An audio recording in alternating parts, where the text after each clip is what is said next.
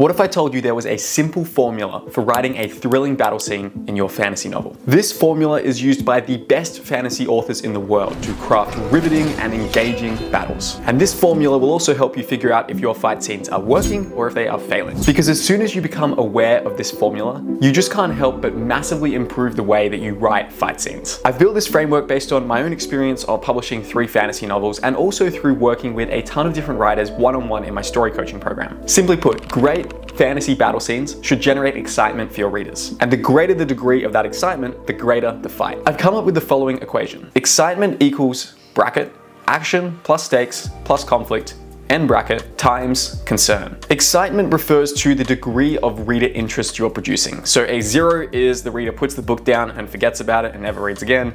10 is it's 2 a.m. in the morning, your reader has stayed up all night to read your book because they just can't tear themselves away from the pages. Action refers to the physical choreography and sort of physical events happening in the story. Stakes refers to the degree of consequences for the fight. So for example, a battle scene where 2 friends are just lightly sparring with each other is going to have much lower stakes than, let's say, a duel that will determine the new queen of this kingdom, and the duel will be a fight to the death. That has much higher stakes. And then conflict refers to the degree of opposition between characters. So a fight scene where 2 random soldiers are just both trying to survive in this battle and they're having to fight each other to do this, that is going to have less conflict, it's going to have less degree of opposition between your characters than, let's say, a duel to the death between a father and a son. Because in that second scenario, there's all these other factors which is heightening this degree of opposition between the characters. Now, you'll probably notice with this equation that action, stakes, and conflict, they are all in a bracket. And that is done for a very specific reason, because it doesn't matter how big your action is, how high the stakes are, or how much conflict you're creating, if you can't make readers concerned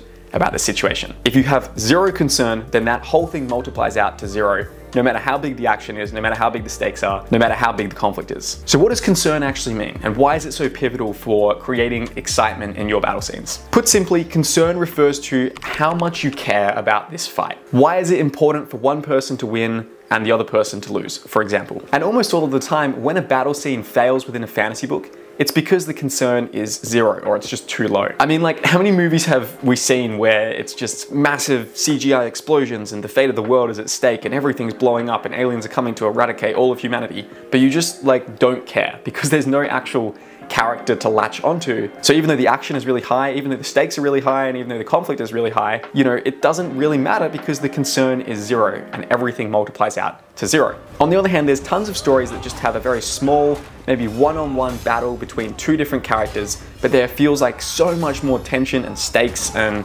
just immersion within that fight scene because you actually care about what's happening. So let's drill down into the concern aspect of the excitement equation, because if you can nail that, you can nail your fight scenes and your battle scenes in the fantasy novel you're writing. Broadly speaking, there are 2 big ways to up the concern factor within the excitement equation. The first one is the character building that you're doing before the fight. So the more that you care about this character coming into the fight scene or the battle sequence, the more you're going to care about the battle as a whole. And when it comes to actually building that character that you care about and connect with as a reader so that you have that high concern factor within the excitement equation, I think there are 4 key sub-principles here. The first is to make your character want 2 things and only allow them to achieve 1. I like to call this the Spider-Man rule because pretty much every good Spider-Man movie or story or comic book always forces Spider-Man to choose between being Spider-Man or being Peter Parker.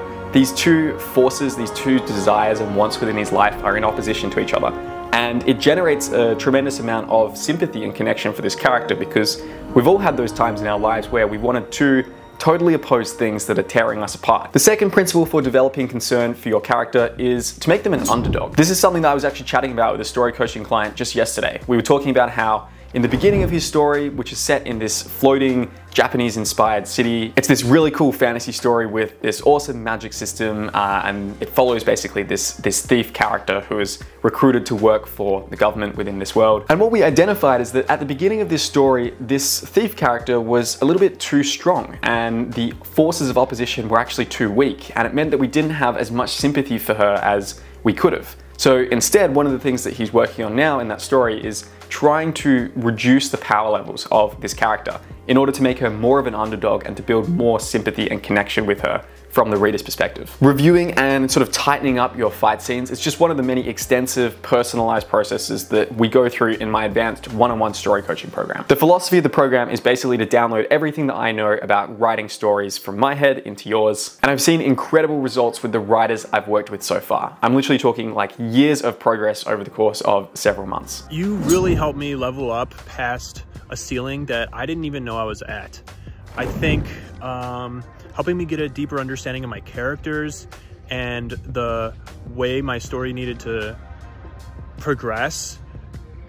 I have learned more as a writer in the past 2 months than I did in 2 years trying to push myself alone. My story coaching program has actually been fully booked out for the last couple of months, but I am actually having a small number of slots opening up at the moment. So if you're a fantasy writer and you want to work with me one-on-one to improve your writing, then you can apply using the link in the description down below. I will warn you that it is a very select program. I really put a ton of my personal time and attention for each of my clients, so I only take on a small handful of people at a time. But if it sounds like something that would be beneficial to your writing and help you level up to that next stage, then go ahead and apply, and hopefully we can work together at some point soon. The third principle for developing concern for your character is to give them a core of decency. So I've written books with pretty grim and messed up characters at some times, and even for the darkest of characters, I think it's really valuable to try to find these slight little glimmers of hope or decency for readers to sort of connect to latch onto. And an example I really like here is Rorschach in Watchmen. This guy who is sort of a Batman-esque vigilante, goes around breaking people's wrists, throwing hot oil in people's faces, basically just sort of being this ruthless anti-hero throughout a lot of the story. But there is one moment later in the narrative where he's hiding out and he's basically discovered by this sort of mother, and her young child happens to be there as well.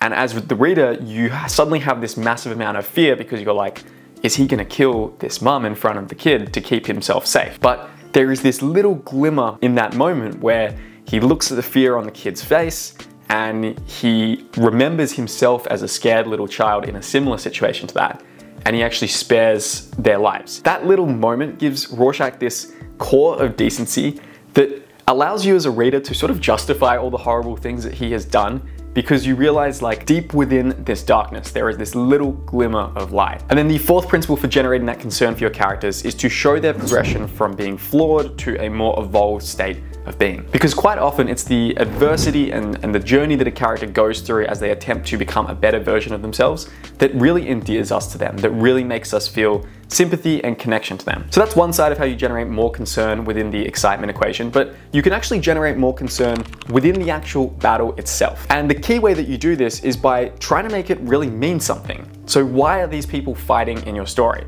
What does this represent? Is this just an excuse for you to have some action in the story, in which case it's probably not going to be that entertaining? Or does this actually have like all of this deeper meaning to it, and does it really impact the story and how things progress from here? And often that's a really good acid test to ask yourself is, what would happen to my book if I took out this battle? Did anything change?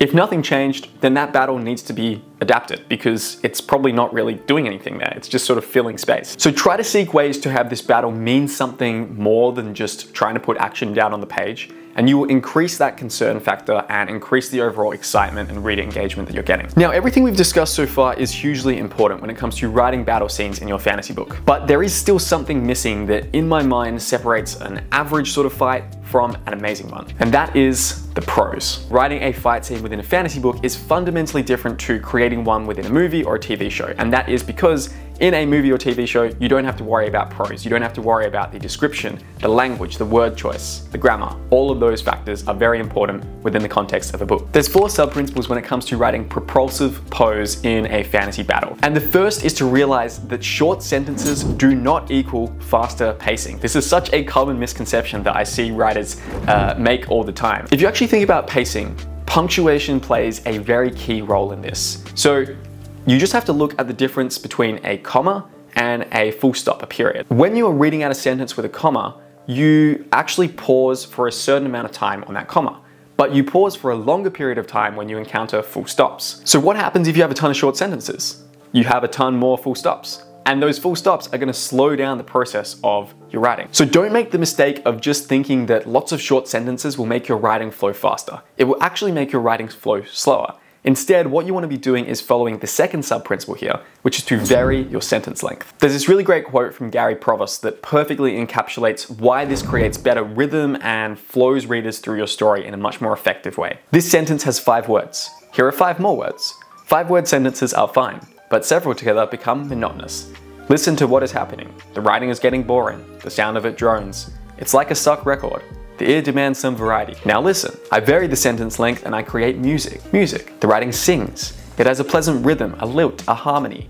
I use short sentences. And I use sentences of medium length. And sometimes when I am certain the reader is rested, I will engage him with a sentence of considerable length. A sentence that burns with energy and builds with all the impetus of a crescendo, the roll of the drums, the crash of the cymbals, sounds that say, listen to this, it is important. The third sub-principle for prose within a fantasy battle is to be really strategic and generous with your paragraph spacing. In the same way that varying your sentence length creates a better rhythm throughout your story, quite often being liberal with your paragraph spacings as well can create a similar effect. If you have these massive long paragraphs, these big chunks of text on a page, that can be quite intimidating for readers, and it can often contribute to a feeling of slowness or wordiness with your narrative.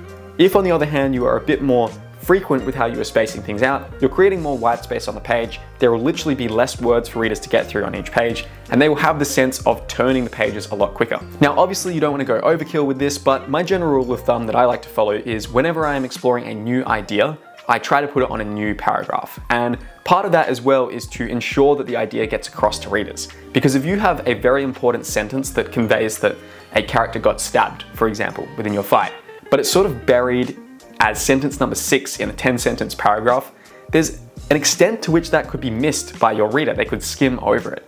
If, on the other hand, that is the very last sentence of a paragraph, or it's the first sentence of a new paragraph, or maybe it's a new paragraph and it's one line by itself, you can see how that just draws much more emphasis to this key action beat within your fight. And then the last fantasy battle prose tip is sensory immersion. This is something I talked about in last week's video as well, but it really can't be overstated, the importance of engaging all of the senses, particularly within a battle. That is what really makes things feel immersive and visceral, when you can describe not just the sights of what's going around, and not just sounds, because those are often our 2 most common senses that we describe in stories, but in particular the smell of, the blood hanging in the air, or the smoke that is drifting across the battlefield, or maybe the smell of guts that have been spilled from a corpse, for example, and then the taste of blood in a mouth after someone was knocked in the head, or the taste of dirt after a character has come to in a trench or something like that. You can see how these details, even though I'm just coming up with them kind of roughly off the top of my head there, they are very immersive and they're very visceral. They kind of transport the reader into that world in a much more effective way. Thanks for watching. If you enjoyed this video, you might like this one over here. Until next time, keep writing and keep striving.